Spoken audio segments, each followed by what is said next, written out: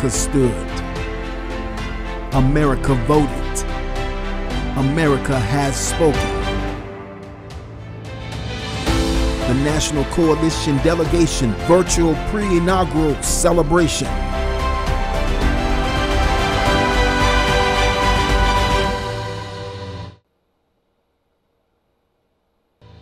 And now your host, Catherine Fleming Bruce.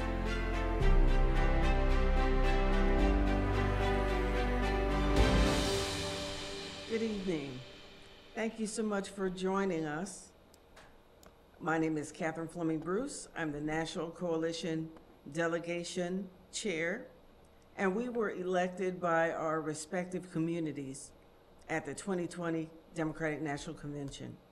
We formed to bring delegates together, regardless of which presidential candidate they represented, so that we could engage in dialogue and cooperation.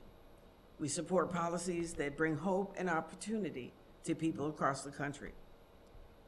But tonight, we want to kick off Inauguration Week in a spirit of celebration, a spirit of confidence, and a demeanor of courage. An old civil rights song says, "Ain't gonna let nobody turn us around." And we want to keep that commitment and that strength for what lies ahead this week and for the next 100 days. We are making history with this election year, from wrestling with a global pandemic to addressing issues of race and white supremacy. What we do next and how we succeed depends on what we bring to the table to sustain us for this journey. Our guest tonight will focus on the 4 priorities of President-elect Biden's new administration: COVID-19, racial equity, economic recovery, and climate change.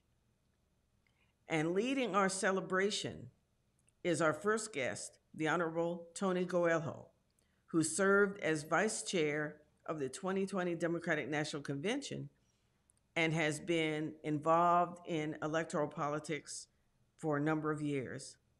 He's going to walk us down the path from the convention in Milwaukee to the White House. Thank you, Tony. You have the floor. Thank you, Catherine. I appreciate that very much. Loved your words. The road from the 2020 Democratic Convention to the inauguration of Joe Biden as President of the United States and Kamala Harris as Vice President has been paved with historic firsts for our party and the nation. Democrats came together to prioritize health and safety for all during an unprecedented pandemic. As we worried and mourned, we also persevered and continued to fight for Americans and bring them back to hope, change, and joy. Each of you was a part of that steadfast determination.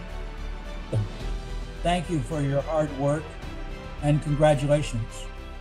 We entered into a new phase in American political history during this cycle and developed new ways to connect through virtual platforms. The most significant starting point for this new virtual world was the 2020 Democratic National Convention. Originally planned to be in person in Milwaukee, we saw the first ever virtual convention of a major political party in history.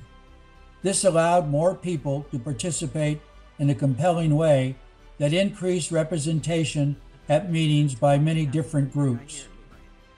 As many of you know, I hail from the disability community and was the principal author of the Americans with Disabilities Act in Congress. So accessibility and my community's engagement are very important to me.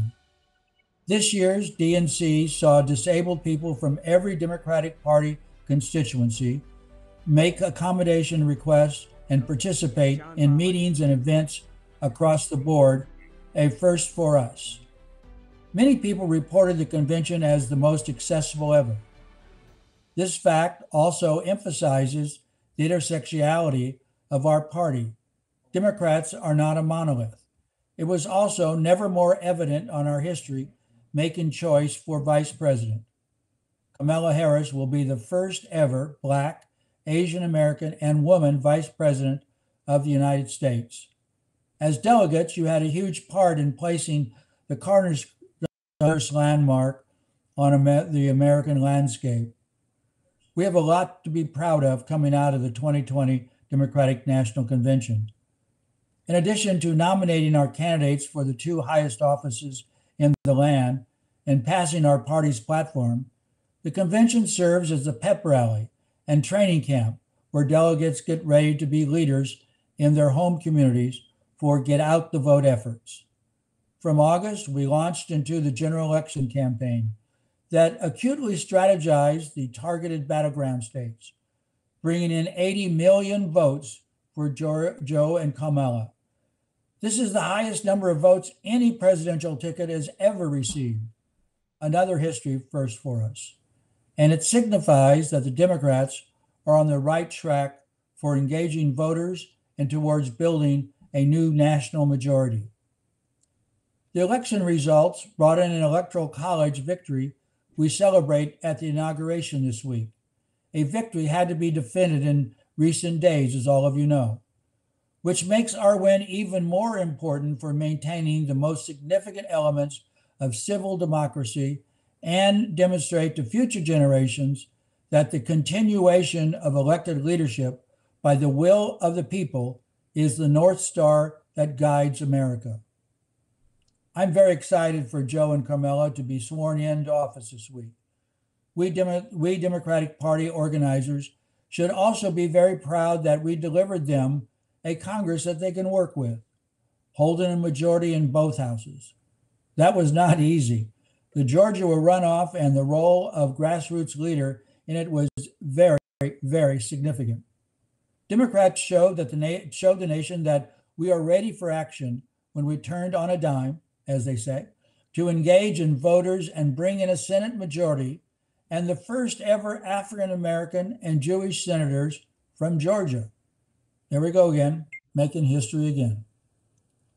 The other reason that I'm excited is that President Biden, Vice President Harris, and leaders in the Congress are the right people to begin addressing the hurt from the past 4 years and start us on the road to healing. We have to stop the hate before it gets worse and turn it back. Joe and Kamala can do it, but they can't do it alone. They need each and every one of you to help them. By being the party in power, we are also charged with great responsibility.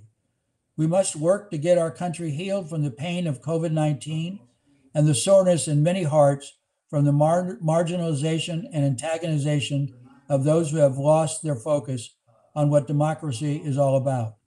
With all that we have accomplished this past year, I have faith that we can do it under Joe and Kamala's and Nancy and Chuck's leadership. In closing, I want to say that I couldn't be more proud of the Democratic delegates. Congratulations for your victories, and remember that Wednesday doesn't just belong to the winning candidates. It's your day too, so celebrate. Now it is my pleasure to introduce John Bella, who will discuss COVID-19. Take it away, John. So, my name is John Bala. I am part of the North Carolina delegation, a state that, among other things, includes the Research Triangle Park. And I got to tell you, among other things, we are so happy to see a return to a respect for science. Like so much that happened during 2020, the delegates to the Democratic National Convention came together virtually. We conducted the serious business of nominating our candidate, and we also created actions that are the makings of community. And we came together as a community of delegates. Communities are the threads that make up the strength of America. And it's no coincidence that the Democratic Party has a platform that's people-centric. The 4 priorities of the Biden-Harris transition represent some of the most important ways that the Democratic platform can have the biggest impacts on everyday people. And after the last 4 years, it seems like everything is a priority. But COVID-19, racial equity, the economic recovery, and climate change are where the transition is focused. And it's also where we've organized our program tonight. Brock Bank is next. So our goal really was to strike a positive tone. We don't want to be disrespectful to the tragedy that COVID-19 has wreaked on the world, and certainly the loss that many families have suffered. But we want to kick the inauguration week off with a note of celebration, because really it's a dawning of a new day in America. The inauguration of Joe Biden and Kamala Harris represent a triumph for many of the people across America that have worked very hard, certainly in the state of Georgia and many other places, to achieve new things, and certainly to bring in a new administration. So in any case, it gives me great pleasure to introduce our speaker on COVID-19, Bradley Brockbank, who is elected in Colorado as an at-large delegate for Joe Biden to the 2020 Democratic National Convention. Okay. He's been a consultant in healthcare policy and business strategy for the past 12 years with Segue Consulting. He's worked with nonprofit organizations, foundations, government agencies, and private sector employees. He's currently the chair of I'll just tell John to keep talking. The Health Policy Study Group for the Democratic Party of Denver, and the party's finance chair in Colorado's House District 2. He's built and directed intellectual property and technology commercialization program at National Jewish Health, and he served as a policy advisor and speechwriter for then Governor Roy Romer of Colorado, as well as a consultant to the U.S. Department of Energy and the EPA. On January 1st of this year, he founded the Alliance for Community and Regional Healthcare Solutions to research, validate, and replicate locally led and negotiated solutions to healthcare affordability and quality issues. The nonprofit organization Peak Health Alliance, which Brad's partner at Segue helped to create and now leads, provides one model of this approach. And in just 2 years, Peak mobilized employers and local governments in 7 Colorado counties and negotiated directly with hospitals, other providers, and insurers to reduce premiums for member employees and individual health insurance purchasers in those counties by 35%, while also improving and expanding access to mental health and primary care. He earned a master's degree in public policy at the John F. Kennedy School of Government at Harvard University, and he has a bachelor's degree in human biology from Stanford University. Suffice it to say, Brad has an informed perspective on healthcare, and certainly it's an honor to bring him to tonight's program. And go ahead, Brad, and he's prepared some great perspectives for us. Thank you. Hi, welcome everybody. I hope you can hear me. I want to thank you, Catherine, and the rest of the National Delegate Coalition for giving me a chance to share some reflections and preview of the Biden-Harris administration's current plans to end the COVID pandemic and build back better. I'm sort of describing my remarks as truth, trust, and leadership. And first things first, I want to reference Andy Slavitt. Some of you may know he's been appointed to be a senior advisor to the Biden administration's COVID-19 response team, and was the former administrator of the Center for Medicare and Medicaid Services under President Obama.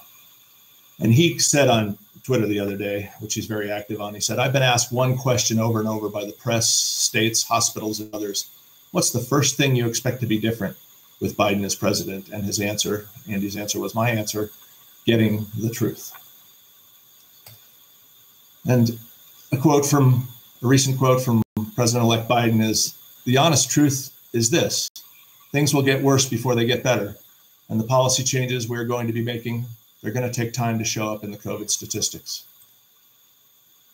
But truth, in my mind, is one of the important things of restoring trust. And another thing that's restoring trust, I think, and I'm very excited about to see, is the people that he's brought to bear on this problem. His chief medical advisor, he's keeping Dr. Anthony Fauci at the forefront, one of the most trusted people and voices in our country on this crisis. As the COVID Equity Task Force chair and the co-chair of the entire COVID task force is Dr. Marcella Nunez-Smith, who was the founding director of Yale University's Equity Research and Innovation Center. I think that's fantastic. The White House Chief of Staff is Ron Klain, who led the response to the Ebola epidemic.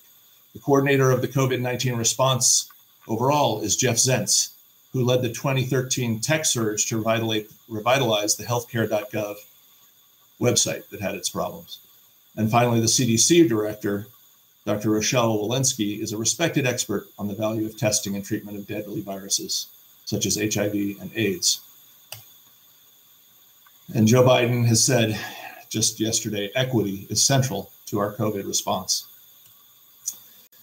But leadership is not a position, it's not a title, it's not authority. Leadership is an act. And the Biden and Harris administration's National Action Plan on COVID-19, I want to summarize 4 major points. The week 1 executive orders that are expected, expanded testing and tracing, accelerated vaccine deployment, and economic relief and recovery. This is all great, but Congress must also act. The incoming administration has proposed a $1.9 trillion relief bill that includes over $400 billion for COVID-19 response. None of the things I'm going to talk quickly about here in the next minute or two will happen without Congress acting and showing leadership. The executive orders, day 1, a mask mandate for federal properties and interstate travel, extending the pause on student loan payments, actions to prevent evictions and foreclosures. Day 2, an executive order on expanding virus testing and on the reopening of schools and businesses. And on day 3, economic relief for those suffering economic costs from the pandemic. About testing and tracing, the proposed relief bill calls for $50 billion to expand testing to help schools reopen, to protect vulnerable places like prisons and nursing homes, and to ensure that any American who can get a test for free when they need one. Whether they're going to be buying more rapid tests, they're going to be expanding lab capacity, and they're going to be supporting local governments and schools. They're going to be hiring 100,000 public health workers to provide testing, tracing, and vaccine outreach support. And as the pandemic winds down, and it will wind down, those people may transition to a longer public health role to improve the quality of care and reduce hospitalization for low-income and underserved communities. They want to accelerate vaccine deployment with a $20 billion vaccine program to get 100 million vaccine shots into the arms of Americans in the first 100 days of the administration. They want to ramp up the vaccination process in pharmacies. They want to build mobile vaccine clinics to get vaccine to hard-to-reach and underserved rural and urban communities. They're calling for states to expand vaccine eligibility groups to people 65 and older. They want to make programs available for high-risk settings, including homeless shelters and jails and institutions that serve individuals with intellectual and developmental disabilities. And they will employ the Defense Production Act if necessary to get this done. And finally, for economic relief and recovery, $1 trillion in direct relief to families, increasing the stimulus payments by $1,400 to a total of $2,000. $440 billion for aid to communities and businesses, including $350 billion in emergency funding to state, local, and tribal governments. Emergency paid leave to 106 million workers, and eliminating exemptions for employers with less than 50 employees and more than 500 employees. And finally, $170 billion for K-12 schools, along with colleges and universities, so they can develop and implement plans to safely reopen, like reducing classroom size and improving ventilation and supporting remote learning. The goal is to reopen the majority of K-8 schools within the first 100 days. So that's just a brief summary of what we're all looking forward to. And on a personal note, it's really important to me. The last couple of days, I've been speaking with my siblings to talk about my 97-year-old father, who we may have to send into hospice in the next few days. We're not sure we're going to be able to see him. The COVID pandemic is personal to me, and it's personal to a lot of you. And I'm very hopeful that the next days to come will be much better for all of us. Thank you. Thank you, Catherine Fleming Bruce, for putting together this diverse group of people who care about democracy, love our country, and have the respect of our communities enough to be voted as delegates. I'm honored to be with this group of delegates, which is racially diverse, as well as diverse with respect to sexual orientation, disabilities, religious backgrounds, and other backgrounds. The delegates reflect the party, and the party reflects the nation. President-elect Biden put together a detailed plan with programs to address racial equity, showing his commitment to long-term positive change. His commitment is additionally addressed with his selection of leaders to help accomplish the goals. I learned from the pro-Israel communities that pro-Israel doesn't mean anti-anybody else. It simply means that Israel has the right to exist in peace, to be given respect and autonomy of other U.S. allies. Israel, like other U.S. allies, has fair elections in which every citizen, including Arabs, has the ability to vote. Women, people of color, sexual orientation have equal rights. There are courts and laws with similar values to our own. When there's a global emergency, Israel steps in to help despite its small size. Pro-Israel means having the right to exist in peace and to be given the same respect as other U.S. allies. Similarly, racial programs which help Black, Latino, Asian American, Pacific Islander, and Native Americans aren't anti-anybody. They are well thought out programs to help our communities, or to help their communities as well, thrive economically and otherwise. Yeah. I also learned from pro-Israel community. Okay. Yeah. Sorry, can you guys hear me? I also learned from pro-Israel communities that some issues are deep. If you look at the surface of the BLM protests without looking deep, one might see innocent people killed or innocent bystander store owners have damaged or super spreader COVID events. However, if you look deeper, you see frustrated people due to systematic police brutality and generation after generation of groups not being given the opportunities to be entrepreneurs, to be homeowners, to control their own destinies and to thrive. The well thought out racial equity programs address these issues for long-term positive gain. Similarly, and how I learned from my perspective, when people looking at Israel want to change the political structure of Judea and Samaria, also known as the West Bank, one may see them as taking land away from somebody else. You could instead look a little deeper and see that it's undeveloped desert land, and when you dig, you only find Jewish artifacts and nobody else's. So when a country like Israel has values similar to our, has similar values to our own, we have to trust that it has the knowledge to protect its own people. And it might need the land to protect its citizens from deadly surprise terrorist attacks. It might need the land to protect its water supply from being diverted or contaminated, or it might need it for affordable housing for those wanting to live close to Jerusalem. Similarly, by having programs which enable Black, Latino, Asian American, and Pacific Islanders and Native Americans to thrive, it empowers the citizens to make long-term positive change to control their own destinies. I can't wait to hear the words from Don Politi, PhD candidate from the University of South Carolina, from Dr. Melissa Del Vivas from the University of South Carolina, Yvette Joseph, MSW, and member of the Colville Confederated Tribes from Spokane, delegate representing the state of Washington, and Salima Lovelace, the delegate representing the state of Pennsylvania. Thank you, Catherine Fleming Bruce, for the opportunity to be part of this amazing delegate group, and I look forward to the future events. Good evening to everyone. My name is Deborah Gonzalez, and I am a recently elected district attorney in Georgia.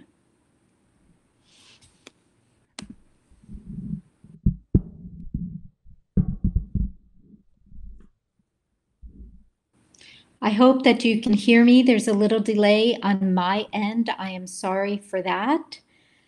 But I am here to speak to you about racial equity and what the promises are from our Biden and Harris administration. First of all, let me just thank the National Coalition Delegation for inviting me here to speak on this topic and to address all of you. Congratulations on being delegates. I was not a delegate, but I did have the honor of being one of the 16 electors in Georgia, where for the first time we were able to vote Democrat for President Biden and Vice President Harris since 1992, and it was quite an honor to put in that vote. Representation matters so much, especially right now, especially in these very difficult and tumultuous times. You know, we come from a spring and a summer where there was so much in terms of uncertainty and in terms of righteous rage over racial tensions and over injustice. I ran on a progressive prosecution platform because I understood what our community was going through, and that without justice, truly, there cannot be peace or the sense that this country is, in fact, for every single person that is there. And so now, here we are. After those incredible images that we all witnessed last week happening at the Capitol. But what we have to look forward to in this week is a future of hope, but a future that also means we have a lot of work to do. And I know that this new Biden-Harris administration, you know what? They're not afraid of doing that work. And when they look at equity, they understand that equity doesn't just mean the social justice that we need to have, but at the very basis of it, it means to make sure that everyone has access to economic prosperity and opportunity. And when you look at the Biden agenda, what you see is that it is built on this proposition that we must build our economy back better than it was before the COVID crisis, but making sure that we are inclusive in that way. He lays out his vision for a stronger, resilient, and most importantly, an inclusive economy. As we look at COVID and the way that it has hit minority populations, we understand that equity means so much more than just doing things equally across the board. And so it is important that all of us are able, every single American, to enjoy a fair return for the work that we do and an equal chance to get ahead, to reach that American dream. You know, I believe Biden and Harris when they talk about having a more vibrant and more powerful economy and country because it is inclusive in that way. And so I am happy to be here talking with each of you about this plan. One of the reasons is because I am the first Latina DA in the entire history of Georgia. And in one way, when you look at that in 2020 and 2021, and you say, how can that be after all this time? And our own Kamala Harris is the first African-American and Asian and woman vice president. And again, we ask ourselves in 2020 and 2021, how can that be? Why after so much time? And you know, with every announcement that they make about their cabinet, I stand prouder and prouder of President-elect Biden and Vice President-elect Harris, because it shows a cabinet that truly is the face of America. Thank you, and I hope you have a very good evening. Thank you. Thank you so much. We really appreciate and we're so proud to host the first Latina district attorney in the state of Georgia. And we realize that Georgia has been at the forefront of everyone's attention for the last month. So we're so very proud of Georgia, of the organizations like Black Voters Matter, New Georgia Project, Fair Fight, and others that have been a part of bringing that victory to the front. So I now want to welcome DJ Polite and Melissa DeValvez. The two of them are at the University of South Carolina, but are also recent article authors with the Washington Post. So we're very excited to hear from the two of them. And I think we'll start with DJ. So again, I want to thank everybody here for inviting me here tonight. You know, I'm just really excited to talk to you all. Like I said, I am a PhD candidate from the University of South Carolina. And in that article, I really just thought about in the last couple of days, really is talk about 1876 and the talk of a stolen election and the talk of in many ways trying to invalidate Black voters, to try and invalidate that they are active members of democracy, and in many ways try to illegitimize that they have choice. And I think with the victory of Joe Biden, what we have come to see, especially in states like Georgia, with him winning in Georgia and the 2 Senate races that were won in Georgia, is that the South is not really as conservative as people have portrayed it to be. A disfranchised area, a disfranchised region, specifically for Black voters.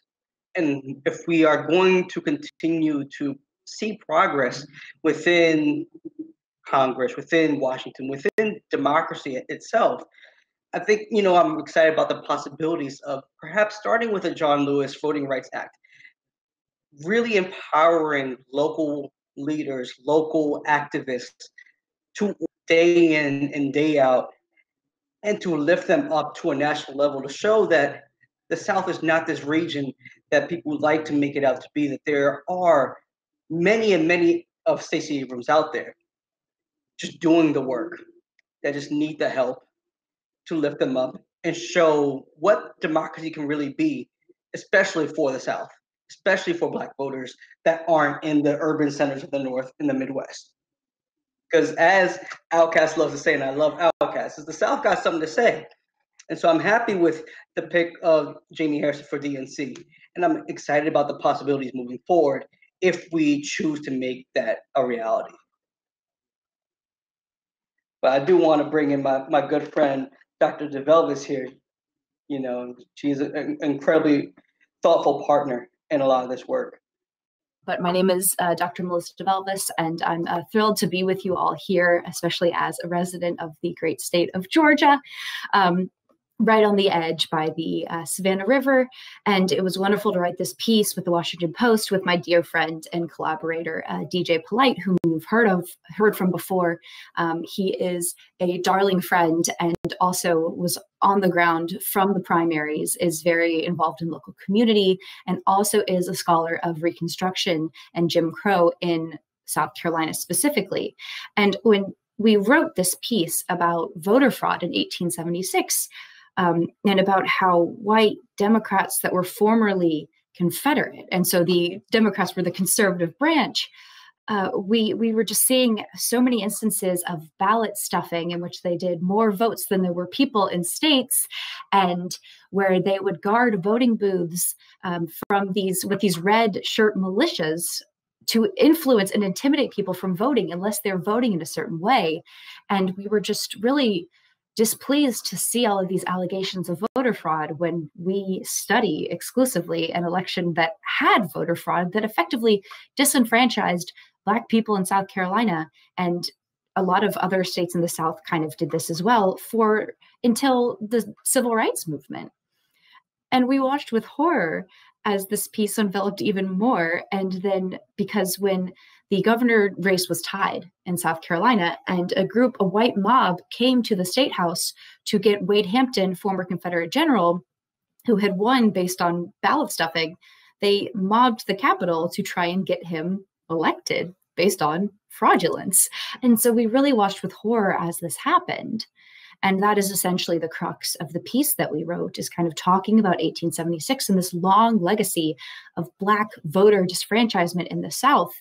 And it took years of activism and hard work by Georgia voting organizations such as Fair Fight and Georgia Votes Matter and things like this in order to see a change in Georgia from years and years of voter suppression. And one of the reasons why I think this happened, and one of the reasons why I'm so excited to see future President Biden's addressing racial equity, is that we have not dealt with the scars that elections like 1876 left on our communities. And I am so thrilled to see Dr. Jill Biden in the White House as well, as she focuses on education, because with our last president, I was really upset to see this idea of a presidential commission on a 1776 commission on patriotic history, in which you have to say something and teach something that is patriotic when, frankly, the piece that DJ and I wrote might not pass that qualification, because what I think we need is educators to focus on the history of the South, the roots of these tears in our communities that we still see. And it's only with a willingness to look at the issues in the US that we can move forward. And so I encourage, and I am excited to see the the Biden and Harris administration push towards racial equity, and I hope to see future attempts by both them and Democrats on state levels to continue to push for voting rights that have been walked back since the Voting Rights Act was walked back, and to also continue to push for an education that deals with these hard topics of race in America. Because if we don't, we will continue to see a Confederate flag inside of the Capitol, which I hope I never see again. So a hopeful ending, a hopeful looking forward that once we learn this hard history, we can learn more about ourselves as Americans and be stronger as a nation. And I thank you for being here. And I thank you all for all of the work that you've done as this election cycle comes to a close. Thank you. So now I think we're ready to hear some of the wisdom from Yvette Joseph. And I thank you very much for joining us. It's a delight to join everyone here from across the country. I am a member of the Colville tribe from Washington State, and I was a delegate for Joe Biden. I've been really excited about his decision to prioritize racial justice and to assemble a very diverse cabinet that has now been announced. He plans to tackle a lot of the pressing equity issues that are affecting many of the communities of color. We know that civil rights and policing and criminal justice reform are needed. We know there are issues with COVID-19 and its impact on racial communities. We're very familiar with many of the issues related to the disparities in the nation's racial wealth. There's not a lot of equity there. There's a gap. And there are issues, as we know, with voting rights and with many more concerns, possibly even related to education. So in Indian country, there's a scarcity of data about the criminal justice systems, but we know that Native populations are overrepresented in the criminal justice system, according to most recent reports by the Department of Justice. In 2016, there were like 19,790 Native men. There were 2,954 Native women who were incarcerated in U.S. and federal prisons. This is not including state or local prisons. I mean, it includes state prisons, but not the local prison systems. And we know like places like North Dakota, which has a high number of Native American people, that Native people are 7 times the population that are incarcerated in the state as compared to non-natives. And it's just unfortunate. It impacts our youth as well. Youth, Native Americans under the age of 21 are about 42% of the population across Indian country. There are 255 per 100,000 youth that are a part of the criminal justice system. They're 3 times more likely to be confined as compared to 83 per 100,000 amongst non-native people. So it's a challenge in the justice system. It's a challenge in education. We know that for minority populations, Black and other brown populations, that education is not equal, it's not just. We know that about 2/3 of the students are still attending segregated schools, and we have to do more to ensure that there's caring, competent, and qualified teachers. And so we're very excited about Jill Biden and her emphasis in education. And we really know, we're not necessarily seeking equal treatment. We are just seeking equal educational opportunity.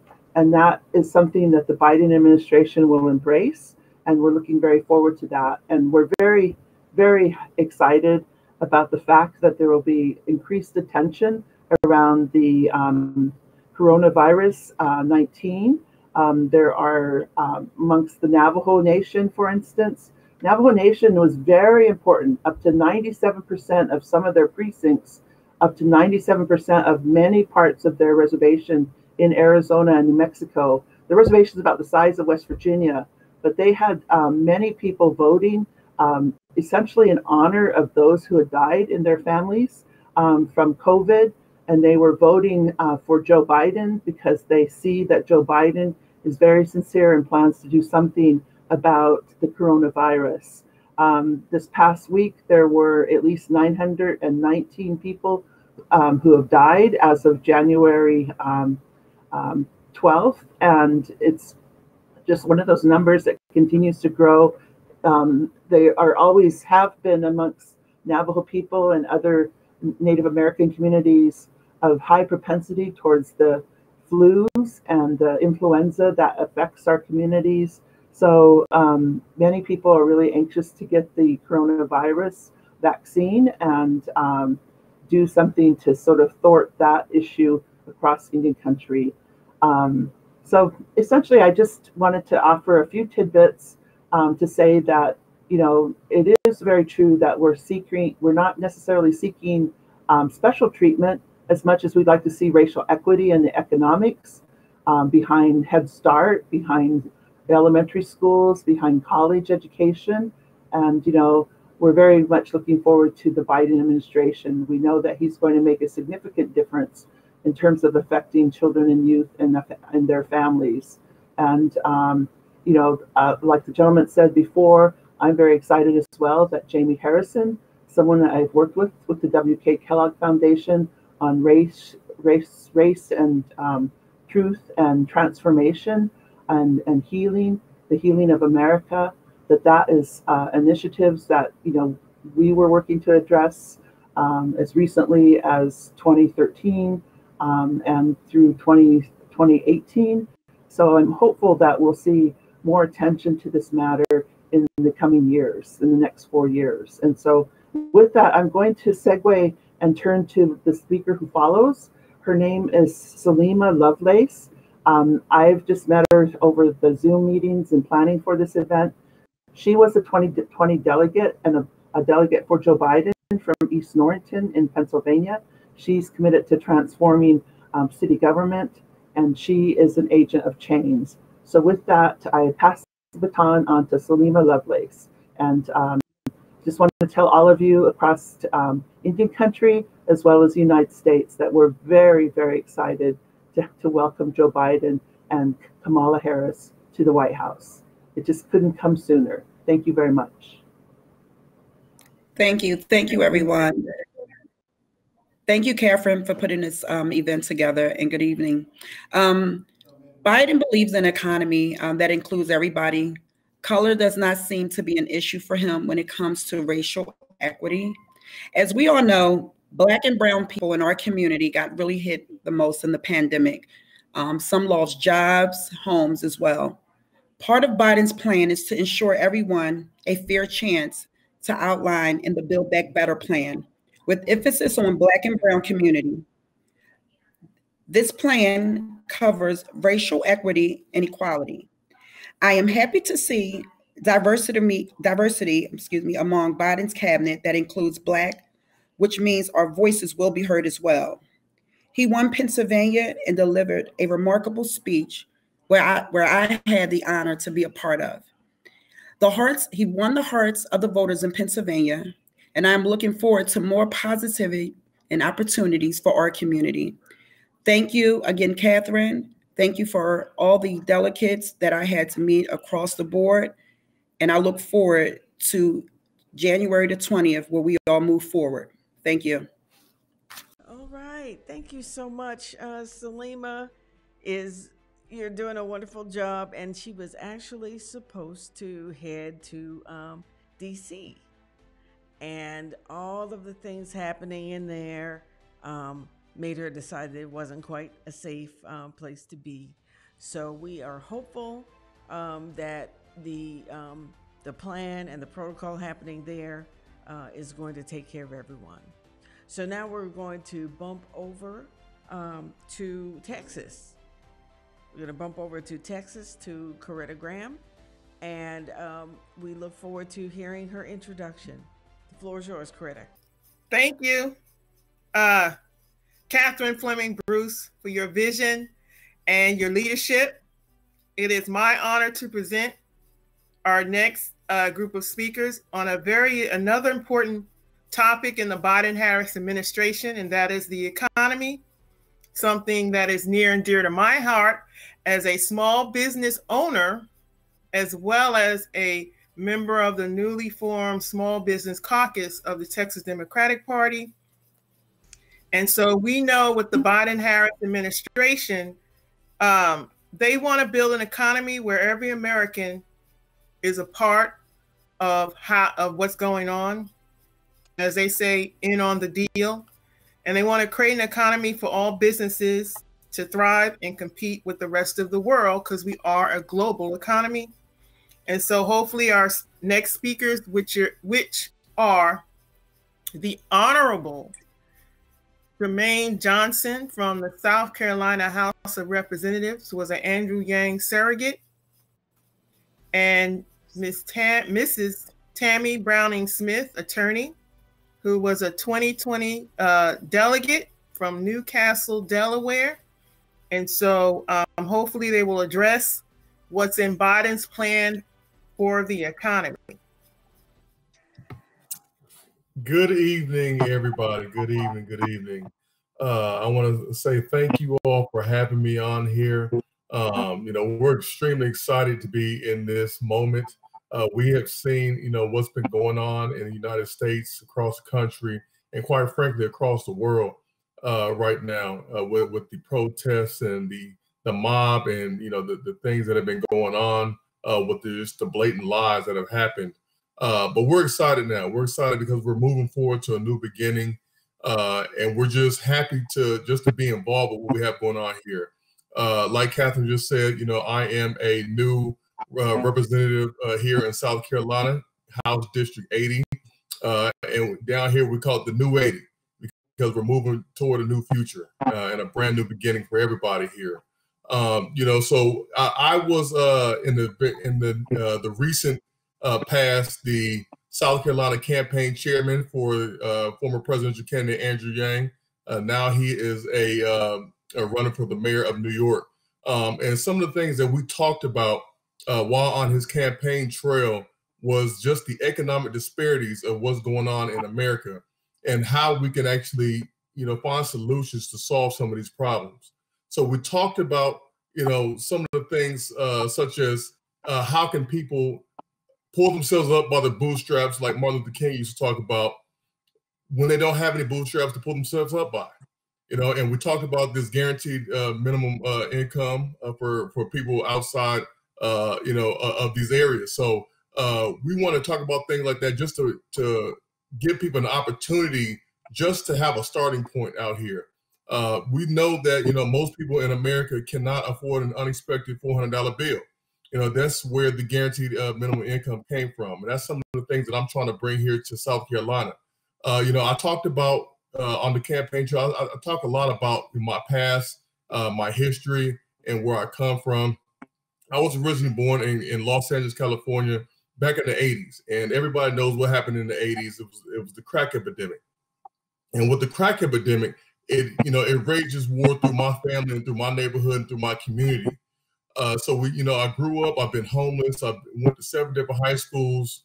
I had pretty much what a rough upbringing is. But my story is not unique to what people are going through. It's not. There's a lot of people in America that are going through the situations that I had to go through, which is why I decided to run for office, to make sure that anybody that was like me did not have to go through things that I've been through in my life. And that was my inspiration, to really change the future for future generations, to help inspire upcoming individuals, to give them some hope, to give them something that they can look forward to, that they can do in their lives, to be an example. And that's exactly what we're talking about here. That's, a lot of the conversations that myself and Andrew have had. It was talking about what we want to do for America, what we want to do for people, and how we want to change some things.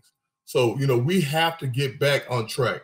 And one of the things that I like that I'm seeing President-elect Biden talking about is, giving that $2,000 check for people, because we're going through a time right now when, people have already been struggling, but now, people are struggling even more with this pandemic. So it's time to get things back on track. It's time to fix things, and I'm just happy to be here because I know that we are moving in the right direction. Greetings from the very windy C&D Canal here in Middletown, Delaware. Delaware is the first state and the proud home of our next president and first lady. My name is Tammy Browning Smith, and I am a proud Delawarean and was honored to serve as a Biden DNC delegate. Delaware has served as the cornerstone of our state, the cornerstone state for our great democracy since 1787. It is no surprise that President-elect Biden chose the theme, Build Back Better, as he unites our great country.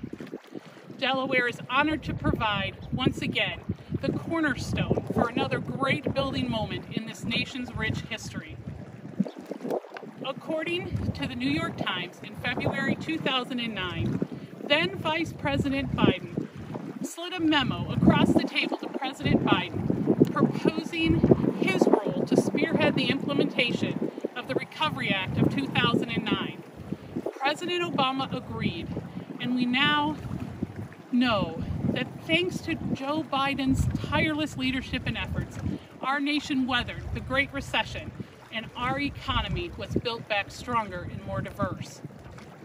This time, in 2020, Joe Biden created a memo and slid it across the table to the American people, proposing a plan to heal the country and build back better.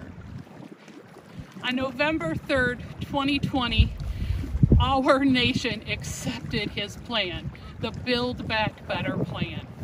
A plan rich in investing locally while acting globally. A plan which builds people up and provides opportunities for those who dream.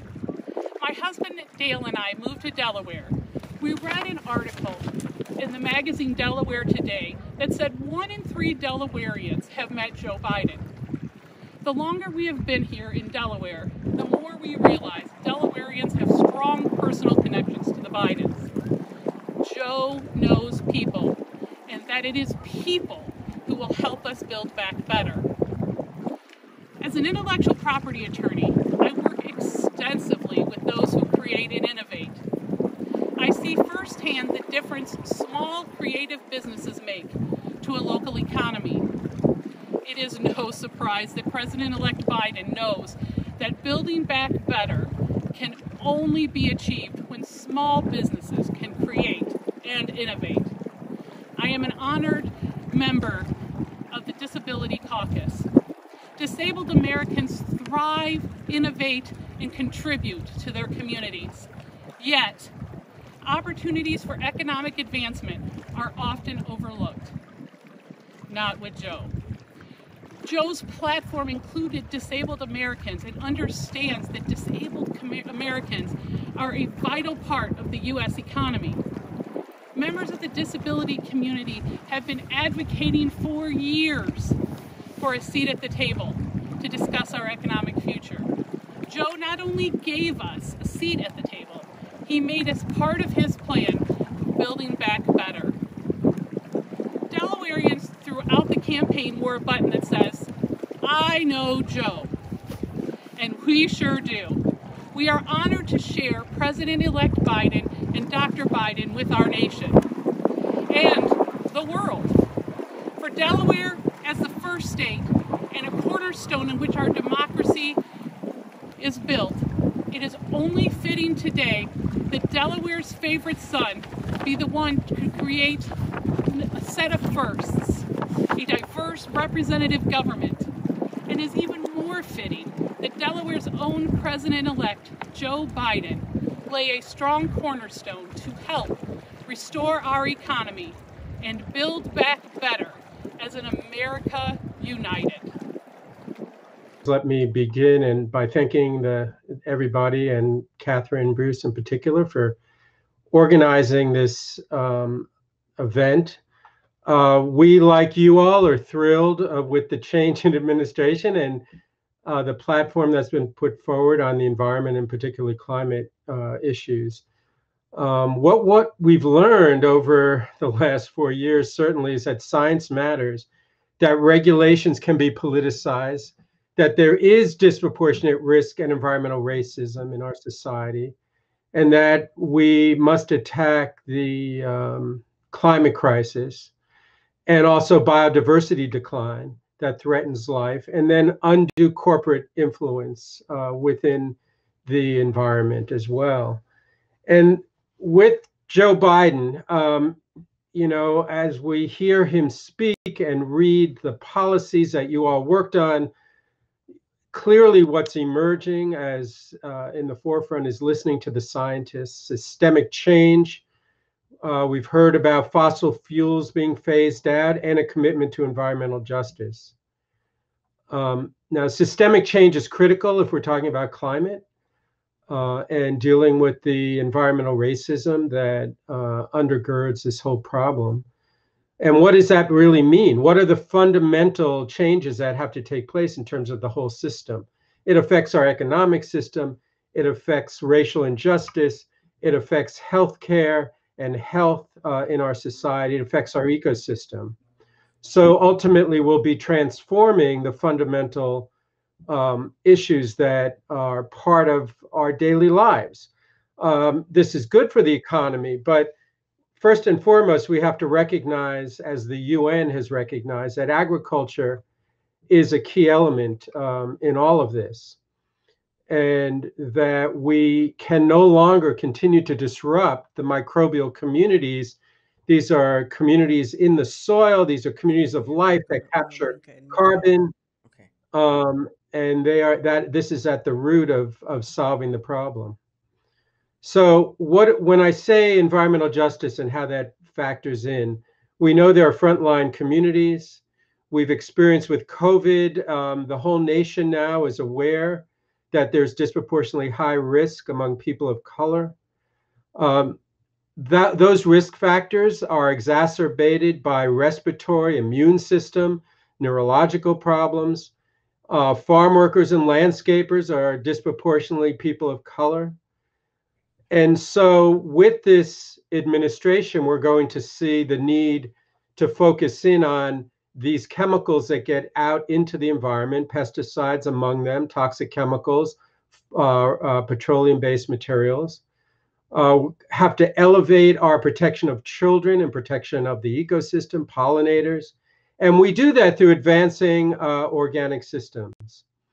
Now, we've learned over these last few years that we have not taken care of these problems, and we also haven't been doing a very good job of working with Congress. So the White House and Congress hasn't been moving. So hats off to Georgia for helping move a Democratic majority. So the President Biden will have an opportunity to work on issues like the Agricultural Resilience Act, which will achieve net zero carbon emissions and remove additional carbon dioxide from the environment. Saving America's Pollinators Act, protect America's children from toxic pesticides, ban toxic pesticides.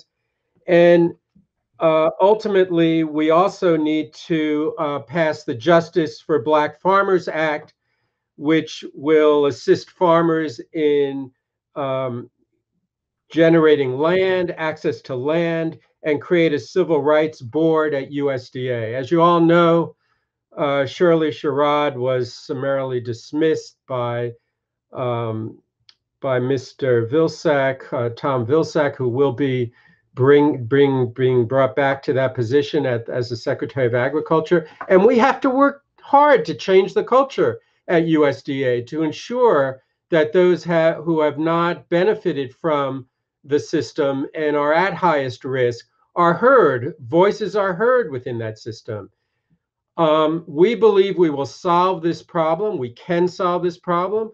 We can capture carbon, atmospheric carbon. We can mitigate climate change. We can protect against environmental racism. And we can do this through regenerative agricultural systems that improve soil quality, minimize energy use, minimize water pollution, minimize pesticide residues, and reduce worker exposure to these chemicals and improve the ecosystem and ecosystem services. This is going to take work. And I know all the work that the delegates did to get us to this point, to put together a platform.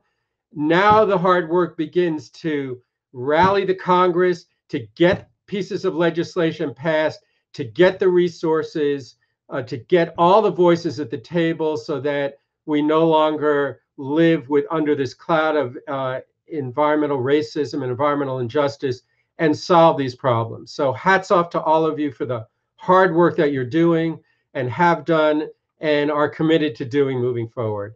Good evening, everyone. I am Dr. Bakar Kanu, Associate Professor at the University of North Carolina System and the 2020 North Carolina Congressional District 10 National Delegate. Our climate actually virtually influences everything around us, from the day's weather to significant storms, from crop success to human health, and so on and so forth. So in this slide, I want to introduce our next speakers, which are Enrique Andrade and Miguel Madrigal. So first of all, we'll go to Enrique and then followed by Miguel. Evening, everyone, and thank you, Catherine, for organizing this great event. All of us as delegates, we had a bit of a bizarre convention, all online, and also we will have an online inauguration, so it's very nice to be able to celebrate and come together. Let me introduce myself. I'm Enrique Andrade. I was one of the 13 pledged delegates of Democrats Abroad. I actually live in Belgium, as you can see, and I vote in California.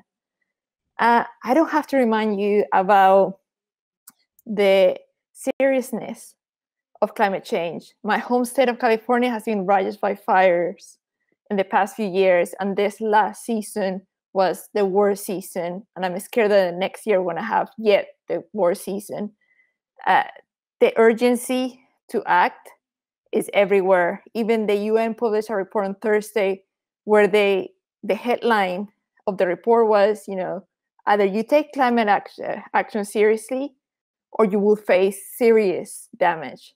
So when we start seeing international bodies already using this language, using this urgency to act, it means that really, really, we need to act. Things are getting very serious.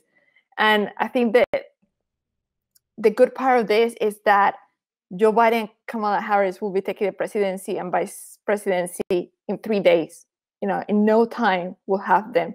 And I cannot wait to start seeing the US take a leading role when it comes to climate action. Many of us abroad working on climate change, like me, have seen the impact of not having the US as part of the Paris Agreement and as part of many other efforts on climate. I know some remarkable work has taken place at the state level, at the city level, also the Democratic Party level. I know Michelle Dietrich, who's one of our speakers, and her team in the DNC Council on the Environment and Climate Crisis have done a whole lot to push the party to be ambitious and to take bold actions when it comes to climate and environmental issues. And I'm very sure that we will soon see a whole lot more of climate action the moment Biden and Harris take the White House. And the greatest part of all, and that many of the previous speakers have mentioned, is that we will have not only a blue House, we will have a blue Senate. So this is a great opportunity to make durable changes when it comes to climate policy, but not only climate policy, as the speaker before me was explaining, it's not only climate, it's health, it's race, it all comes together. We need systemic change. And Biden and Harris understand this, and they'll be able to pass policies that are more durable than just an executive order. And this is super exciting. And I just want to circle back. As I mentioned, I am a delegate from Democrats Abroad, and Miguel, who will be speaking right after me, is also a delegate from Democrats Abroad. And I want to talk a little bit about what Democrats Abroad is about, because some of you may not have heard of us before or are a bit unsure about this. So just to give you a bit of a flavor, the State Department says that there are 9 million Americans abroad, like me, and 6.5 million are able to vote, 6.5. So that makes us the 12th most populous state. 6.5 is more than the population of Wisconsin and Arizona combined. And the thing is, we vote in all 56 states and territories. In my case, I vote in California, but you'll see later on, Miguel votes in Ohio, and we have people that vote all over the country. And Democrats Abroad is the largest organization of civilian Americans outside of the United States. We're 100% volunteer run. So from the executive committee to all our caucuses to our country committees, we're all volunteers. We're in 45 countries across 6 continents, and we have members in 197 countries who vote in every congressional district in each US state and DC. What does Democrats Abroad do? Beyond sending delegates to the convention, we provide help to voters abroad. We have a platform called votefromabroad.org, where we provide online voter support. We help voters that are abroad, Americans that are abroad, to register to vote, to request their ballots. We send voter prompts through calls, emails, and social media. We remind people that they need to register to vote, that they need to send back their ballots, and we help them as well. And we give voters access to elected officials through webinars. The latest webinar we had, the latest interview we had was with Deborah Gonzalez, who was speaking earlier today. And we advocate for overseas American issues, such as immigration, citizenship rights, voting rights, banking and taxation issues. And I should highlight in this, Americans abroad are not millionaires or tax evaders. It's just people like me, and you see Miguel later, that for professional, personal reasons are abroad. But we're not on a luxurious house. We're just normal people trying to, work every day, and we care deeply and dearly about our country, and this is why we're so engaged, and we want others to be engaged. We are all over the world, and in my case, as I mentioned before, I vote in California, and some of the issues we face when we're abroad is that some people don't know that they can vote, and then the second issue is sending our ballots back to our home states. I am kind of lucky that I can actually vote and send my ballot not only by postal mail, but I can also send it by fax. And yes, who has a fax these days?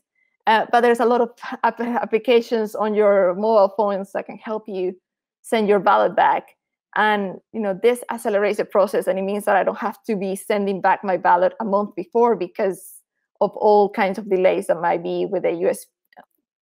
Postal Service or with a postal service.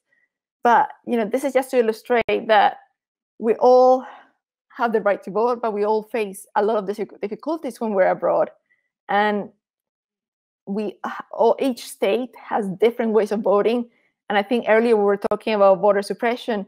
And as Americans abroad, we face a lot of voter suppression when it comes to, because we're the original voters by mail, and postal mail sometimes, and the postal services don't work, or sometimes the registrations and the people registering us don't understand the status that we have the right to vote, and we will have that right even if we're not in the US. So just to illustrate a bit of what we do and a bit of my experience voting in California, which is by fax, and I give it now to Miguel, who'll talk to you a bit more about his own experience voting from abroad and some of the great work he did recently in Georgia. Thank you. Hi, everybody. My name is Jose Miguel Madrigal. I am an Ohio voter. I was one, along with Onelica, I was one of Biden's 4 pledged delegates to attend the Democratic National Convention this year. One of the things you might not know about Democrats abroad is that we have a wide network to help people vote. We have a website called votefromabroad.org, and we helped this past year a lot of people to voting from abroad. Nearly in 2020, 2 million ballots were cast from abroad, and 2020 was the largest, most sustained operation turnout for U.S. citizens abroad in history. So 2 million ballots. That's almost Hillary Clinton's margin of victory in popular vote in 2016. So, and besides, 48% of U.S. citizens living abroad vote in battleground states. So imagine the power U.S. citizens living abroad actually have. It's really important. One we stay engaged, and we motivate people from abroad to vote. We send votes home to every important race, every election year, to every single state. When U.S. citizens vote from abroad vote, Democrats win back home. And this was very true in 2020. 1 out of 25 races across the United States came down to a 1% margin. We, Democrats abroad, are the margin of victory for the very, very tight races, especially last year. Arizona, Wisconsin, and Georgia, the margin of victory of those 3 states came from votes from abroad. So it's really important we keep helping U.S. citizens voting abroad and informing them how they can vote. I vote in the state of Ohio. Unfortunately, I can only vote by postal mail, but there are so many other options. For example, the state of Indiana, you can vote via email. So thankfully, some states have been modernizing their systems, some states have not. So we should work forward and make sure every U.S. citizen that lives abroad has a fair shot to vote from abroad. Now, this year, as Annalika mentioned, I went to Georgia. I went to Georgia and I canvassed. I canvassed for Raphael Warnock and Jon Ossoff. And it was an amazing experience going there, knocking on doors, getting to know the people of Georgia. And, many of them feel their voices haven't been heard by Kelly Loeffler and David Perdue. And, I could feel their pain. I could feel Georgia was not in a good situation. And they want change. And change came to not only Georgia, but the entire United States. As Annalika mentioned, we will have a Democratic Senate starting January 20th. So, now is the time where we can start, moving Biden's agenda forward. And thanks to people like us, the delegates, the party's base, we've managed to win back the White House. We maintained the Senate, and we won the House. So it's really important we stay engaged with the democratic process, and we win. We maintain control of both houses in 2022. I canvassed with this organization called Mi Gente, and I was knocking about 80 doors per day, talking to people, letting them know the Democrats are there for them, and they want they want to promote free healthcare, good quality education. These are things people want, right? So I'm so happy to have helped Raphael Warnock and Jon Ossoff this past month in Georgia, and I want to thank everybody from the Democratic Party. We did this. We were the ones who made this possible. So just a matter of, as a conclusion, I'd like to thank everybody for actually being engaged in the democratic process and being an active citizen and doing our duty as citizens to vote, right? And making sure everybody else gets the right to vote. So if you have friends or family living abroad, please tell them to follow Democrats Abroad on social media. You can find us on Facebook as Democrats Abroad, and on Twitter and on Instagram at Dems Abroad. That's at Dems Abroad on Twitter and Facebook. So I thank you very much for this little window we had to explain what Democrats Abroad is. And back to you. Thank you. Thank you so much to Miguel and Annalika for talking to us all the way across the water, as they say. I don't even want to imagine what time it must be where they are, but they're doing a wonderful job, and I want to thank them. And now we have the opportunity to hear from a member of the DNC. That's the Democratic National Committee, and Michelle Dietrich is the founder and chair of the DNC Council on the Environment and Climate Crisis. So we are very pleased to have her here to reflect on the president-elect's agenda. And Michelle, the floor is yours. Good evening. It is such an incredible honor to be here listening to some of the people who have worked hardest to bring about the historic transition that we are making in just 3 days. Like Onlika and Miguel of Dems Abroad. Dems Abroad does such pivotal work, getting out the vote every single cycle. And also thank you so much to the National Coalition Delegation and to Catherine Fleming Bruce for bringing us together for this important event. I'm Michelle Regalado Dietrich. I am the founder and elected chair of the DNC Council on the Environment and Climate Crisis. I also served in 2016 and 2020 as a National Convention Delegate and served on the Platform Committee in 2020, fighting for key platform changes on climate. And through these roles, I have become keenly aware of the incredible work that millions of Democrats have done to make this moment possible. I love that this event is called a celebration. It is our celebration.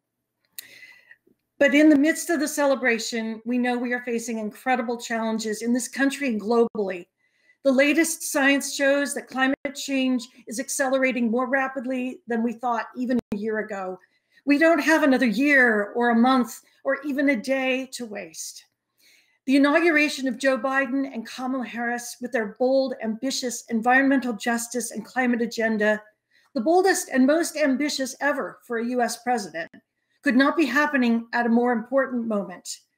They and their team are faced with cleaning up 4 years of nearly immeasurable damage by Trump and the Republicans, and then taking the bold science-based action so desperately needed. Joe Biden ran on climate, and there is a clear mandate from voters across the United States and Dems abroad to move forward through both executive actions and legislation. And I am inspired that the new administration is poised to rejoin the Paris Agreement on day one, and by the breaking news this evening that the Keystone Pipeline permits will be rescinded. There are clear indications of the kind, these are clear indications of the kind of bold assertive action to reduce emissions, move to clean, renewable energy, and rejoin the global movement to fight climate change that we can expect on day one, in the first 10-day blitz of executive actions that are planned, and in the first 100 days and beyond. The president-elect's selection of his climate team further demonstrates his commitment to bold climate action.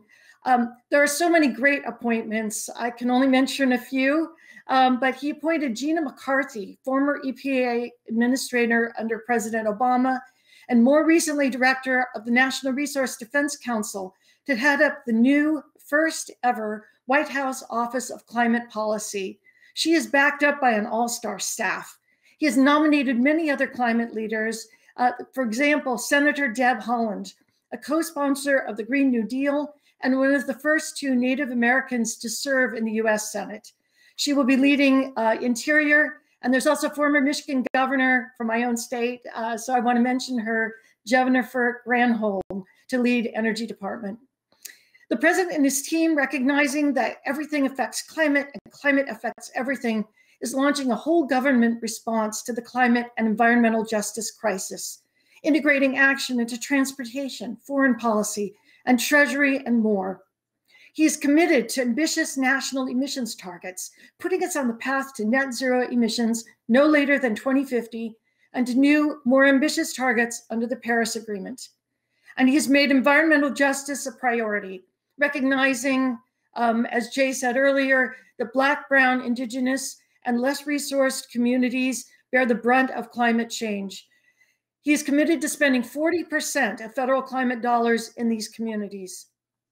It's good news that when you stand up, as Joe Biden does and as the Democratic Party does, for millions of good new green union jobs, when you talk about fighting the climate crisis and environmental justice, you can do that with the confidence that the vast majority of Americans are supportive of what you're talking about. And doing this, you can build up the Democratic Party everywhere and anywhere. But we can't be fooled by what the Biden administration and allies in Congress will face, which is near universal obstruction from Republicans who still have a lot of power in the Senate. We won Georgia, but it's a very slim margin. We will also be facing disinformation and climate denialism continuing from the right wing. And that's where all of us come in. We need to have the backs of our allies in the Biden-Harris administration and in Congress and drum up public demand for bold climate action. That's why I worked with the DNC to create the DNC Council on the Environment Climate Crisis, which is just over a year old. It's why we're organizing in states across the country and supporting establishment of Democratic Party environmental caucuses in every state and territory. There are 41 that don't have one. We want to make sure this issue is at the forefront of the agenda at every level of government. You can follow us at www.dncclimate.org. All of us need to make sure that those who are standing in the way of the bold solutions that we need to save our planet are held accountable. So this is all our fight. Let's celebrate, and then let's get to work. Thank you so, so much. Thank you, Michelle. And we have had a whirlwind time today. We have had speakers from around the country. We have had speakers from other parts of the world. And all of this is made possible by the people in this room and other people who assisted us in this process. So I wanted to thank WF Media for the fine work that they've done and this studio space and helping us put together something that is really sharp. Want to thank LinguaBee, the translators. Thank you so much for everything that you're doing. And we had 2 translators this evening, and they really did a wonderful job. Certainly my first time working with translators. I'm always watching the programs that you see the translators on. So I really appreciate the work that you're doing, and I thank you. I also want to thank our host committee. We had 30 members from around the country to contribute, to speak tonight, to provide ideas to as we were putting this event together.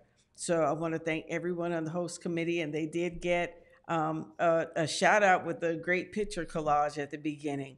So I thank all of you. And I also want to thank the people who joined the National Coalition Delegation when we first started a little bit before the convention. So it was an unusual convention, and we had unusual responses to it, one of which is this coalition. So please visit our page on Facebook. You're already here, but please spread the word to those who are not aware. And we're also on Twitter at 2Delegation. So follow us on Twitter and also visit us on Facebook. And finally, I wanted to give you all an update on the rest of the inaugural events that are happening this week. So today were the Sunday events. Tomorrow on Monday is a National Day of Service. So this is an all-day event, and people around the country are doing whatever they can to focus on alleviating the impacts of the pandemic, hunger, poverty, addressing homelessness and mental health and other issues. Tuesday is the National COVID Memorial. That's going to be 5:30 p.m., and you'll probably be able to see it on C-SPAN and other networks. And there's going to be a ceremony at the Lincoln Memorial Reflecting Pool, capturing the memory of the almost 400,000 people who have died from COVID. On Wednesday, there will be a field of flags at the National Mall. And of course, a lot of that has been closed now, so we're not sure if they're going to do that. But of course, the swearing-in ceremonies of the President-elect Biden and Vice President-elect Kamala Harris are going to take place at 11:30 a.m. So please tune into all of that. And I don't want to leave tonight without thanking again all of the people who said yes to us and were a part of this event. So the Honorable Tony Coelho, Vice Chair of the 2020 Democratic National Convention, John Bala, who is a delegate and a member of our host committee, but also did so much to help me put this together. Bradley Ross Brockbank, principal of Segway Consulting, also a delegate, and founder of the Alliance for Community and Regional Healthcare Solutions. The Honorable Deborah Gonzalez, District Attorney, State of Georgia. Michelle Miller, delegate from 4th Congressional District of California. Don Polite and Dr. Melissa DeVelvis, co-authors of the Washington Post article in the Made by History series. And I want to be sure to say Made by History. They're also on Facebook. You can follow them. University, and they're both at the University of South Carolina. Yvette Joseph, who is a member of the Colville Confederated Tribes of Spokane, and was also a delegate from the 5th Congressional District in Washington. Salima Lovelace, 2020 delegate from Pennsylvania. Coretta Graham, who was a 2020 PLO delegate from Texas. And for those who don't know what PLO is, that's pledged leaders and elected officials with the Democratic Party. The Honorable Dr. Jermaine Johnson, South Carolina House of Representatives, and also Tammy Browning Smith, Esquire, delegate from Delaware. Dr. A. Bakar Kanu, 2020 delegate from the 10th Congressional District of North Carolina. Jay Feldman, Executive Director of Beyond Pesticides. Onelika Andrade and Miguel Madrigal, delegates representing Democrats abroad. And our last speaker was Michelle Dietrich, founder and chair of the DNC Council on the Environment and Climate Crisis. So before you close, someone wants to come back and say something to you. And last but certainly not least, hello, can you all hear me? Okay. Last but certainly not least, we would be remiss if we did not also recognize the great energies, the vision, and all of the hard work that Catherine Fleming Bruce herself put into this entire program. She is the locomotive behind the train that made this possible, and we owe a mountain of debt to her vision, to her energy, and everything that brought us together. Thank you so much, Catherine.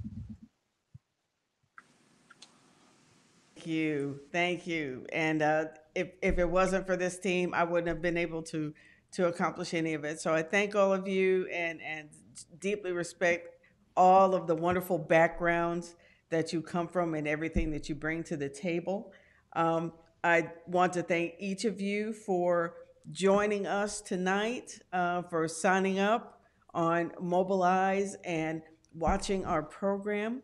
We will put a recorded version on our page, and we will also put it on YouTube, so everyone will be able to watch it in case you missed it. So once again, we're gonna thank you, and we close our evening out, hoping that you will take joy and courage from how far we have come this past year, what we have survived, where we are now, and be ready to face anything and overcome anything that attempts to stand in the way of justice, equity, and freedom. Thank you all, and good night.